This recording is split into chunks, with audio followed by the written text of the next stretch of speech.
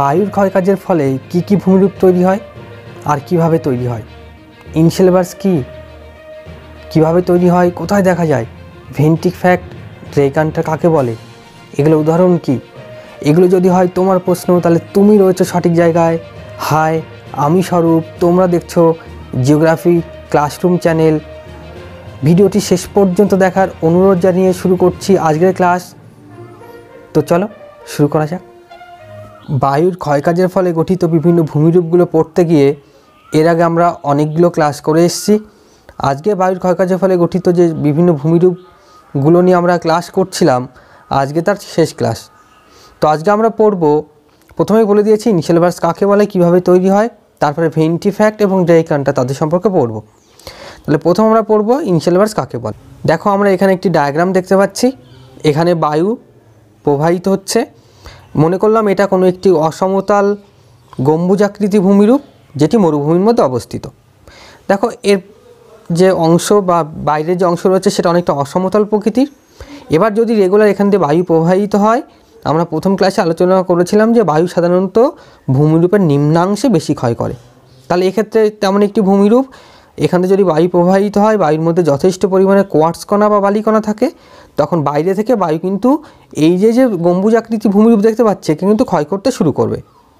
যদি বাইরে থেকে ক্ষয় করে, তখন আস্তে আস্তে ক্ষয় হতে হতে এই যে ভূমিরূপটা আমরা দেখতে পাচ্ছি এটা আস্তে আস্তে ক্ষয় হয়ে সংকীর্ণ হবে, এবং এই যে বাইরের যে অংশটা আমরা দেখতে পাচ্ছি অসমান এবড়োখেবড়ো, এই অসমান এবড়োখেবড়ো অংশটি ক্ষয়প্রাপ্ত হয়ে অনেকটা মসৃণ ভূমিরূপে পরিণত হবে। এবং এটা উপরে দেখো অনেকটা চ্যাপ্টার প্রকৃতির, তখন উপরটা কিছুটা গোল আকৃতি ধারণ করবে।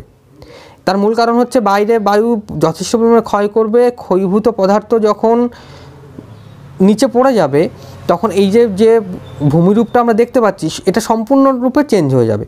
তো কেমন হবে, আমি মনে করলাম দেখো এই ভূমিরূপটাকে বায়ু এবার ক্ষয় করতে শুরু করলো, তাহলে এটাকে ক্ষয় করলে দেখতে কেমন হবে, দেখো এদিক দিয়ে যদি বায়ু এভাবে ক্ষয় করে, আমি মনে করলাম এই অংশটা বায়ু ক্ষয় করছে, তাহলে পুরো অংশটাকে বায়ু ক্ষয় করে ফেললো।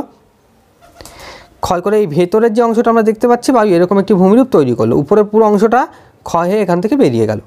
তাহলে দেখো একে কেমন একটি ভূমিরূপ মনে হচ্ছে। এবার এটাকে দেখতে মনে হচ্ছে দেখো একটা গম্বুজাকৃতি এবং দুপাশটা অনেকটা সমতল প্রকৃতির সমান, এবং বাইরের যে দেওয়াল তৈরি করে সেটা কিন্তু অনেকটা চকচকে প্রকৃতির হয়ে থাকে। এবং ওপরটা দেখো, এর আগে ওপরটা ছিল গম্বুজাকৃতি, এখন ওপরটা অনেকটা গোলাকৃতি ধারণ করেছে। এই রকম যে ভূমিরূপ তৈরি করছে বায়ুর ক্ষয়কাজের ফলে মরু অঞ্চলে, একে এক কথায় বলা হয় ইনসেলবার্গ। ইনসেলবার্গ একটি জার্মান শব্দ যার অর্থ করলে দাঁড়ায় শৈল শিখর বা আইল্যান্ড হিল। তো ইনসেলবার্গ কীভাবে তৈরি হলো আশা করছি বুঝতে পেরেছ। তো ইনসেলবার্গকে দেখতে কেমন হবে আমি পাশের একটা ডায়াগ্রাম এঁকে রেখেছি। দেখো আগের এই ডায়াগ্রামটা প্রথমে এরকম একটি গম্বুজাকৃতি ভূমিরূপ থাকে, বায়ু একে ক্ষয় করে, এই যে বায়ু ক্ষয় করছে, এই ক্ষয়প্রাপ্ত হয়ে যাওয়ার পরে ইনসেলবার্গকে দেখতে অনেকটা এইরকম হয়ে যায়। পরীক্ষা যদি আসে ইনসেলবার্গ কী, তাহলে তোমরা এই ছবিটা দেবে, এটা হচ্ছে ইনসেলবার্গের ছবি। এরপরে আমরা যেটা অংশটা পড়বো সেটা হচ্ছে ভেন্টিফ্যাক্ট এবং ড্রেকান্টার কি। তাহলে আমি মনে করলাম এটা কোনো একটি শিলা যেটা মরুভূমির উপর রয়েছে, আর এমন একটি মরুভূমিতে রয়েছে যে মরুভূমির একদিক থেকে বায়ু প্রবাহিত হয়, উভয় দিক থেকে নয়, একদিক থেকেই সবসময় বায়ু প্রবাহিত হয়। তাহলে এরকম একটি দেখো এবড়োখেবড়ো ভূমিরূপ মরুভূমির মধ্যে অবস্থান করছে।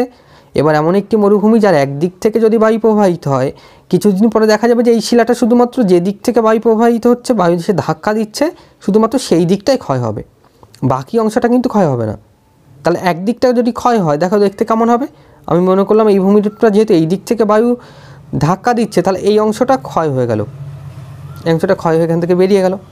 এইবার যদি এই অংশটা ক্ষয় হয়ে যায়, দেখো একে দেখতে এই পাশটা অনেকটা সমতল হয়ে গেছে, সমান চকচকে হয়ে গেছে, বাকি এই পাশগুলো কিন্তু এবড়োখেবড়ো আগের মতোই রয়ে গেছে। তাহলে এই পাশেগুলো কেন এবড়োখেবড়ো রয়ে গেছে, তার মূল কারণ হচ্ছে এই পাশে বায়ু প্রবাহিত হয়নি, যে পাশে বায়ু প্রবাহিত হয়েছে সে পাশ ক্ষয় হয়ে গেছে। তো এইরকম এক পাশ ক্ষয়ে গিয়ে চকচকে হয়ে যায়, এবং এটাকে এক কথায় বলা হয় ভেন্টিফ্যাক্ট।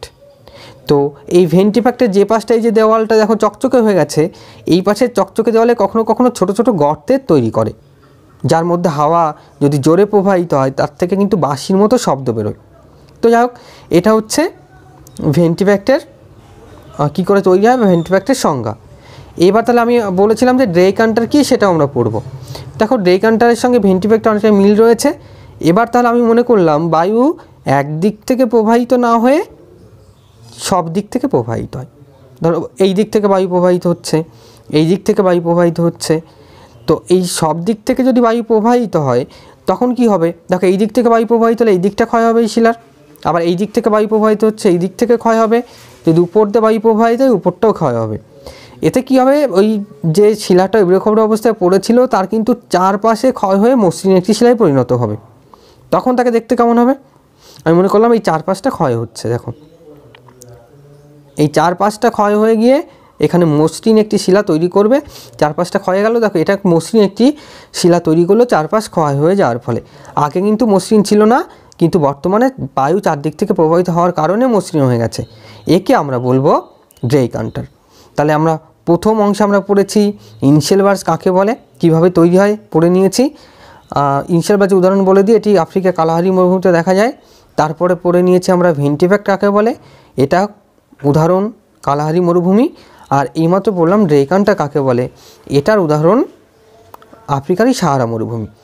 তো এইভাবে বিভিন্ন মরুভূমিতে বিভিন্ন ভূমিরূপ সৃষ্টি হয়। আশা করছি বুঝতে পেরেছো। যদি কোথাও বুঝতে অসুবিধা থাকে অবশ্যই নিচে কমেন্ট করো, আমি বুঝিয়ে দেওয়ার চেষ্টা করব।